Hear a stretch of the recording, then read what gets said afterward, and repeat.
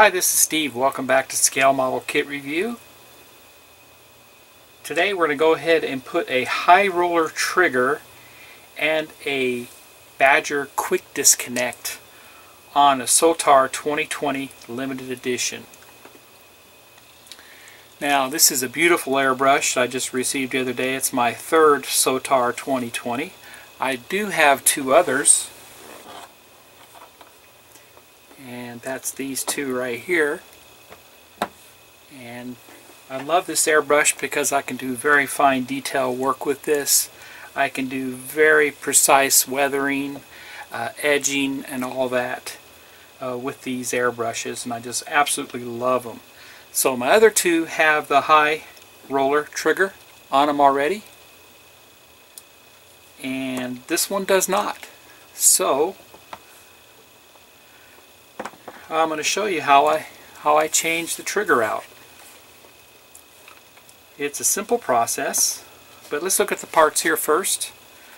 We have the high roller trigger, and that is the 50-019HR, and that's by Badger. And then, as you know, most of Badger's airbrushes are proprietary, and they have their own size as far as hooking up your airbrush to the nozzle, and it's a very small hook up there. But this would be 51038. 51038. So that's, you can see how small it is here. And beautiful airbrush, as you can see there. Now the process to change out a trigger is pretty simple, and it's very easy actually. Take and you loosen up your needle, and simply can just pull your needle out first.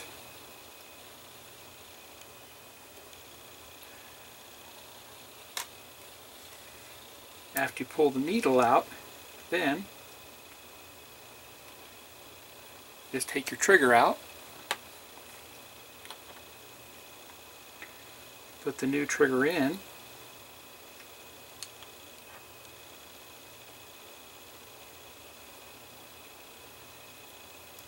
and it needs to go in. There we go. And I'm holding it down in place. I've got it compressed.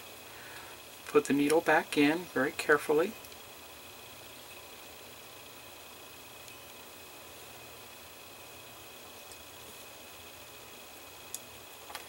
And once it's in, we tighten it down. And high roller trigger is installed.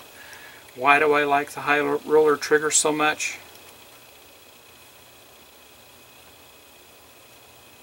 It gives me a little more throw and allows me to make fine adjustments to the needle.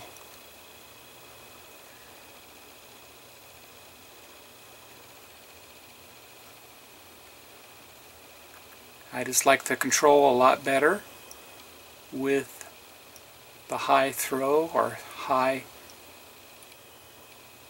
input of the high roller lever.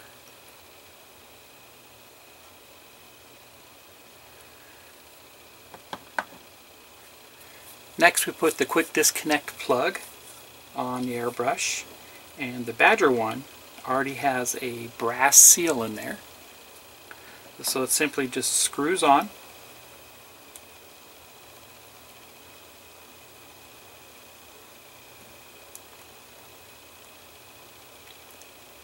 You want to make sure you don't cross thread it,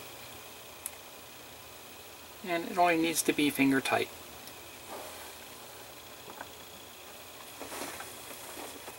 Hook it up, and you're ready to rock and roll with your airbrush.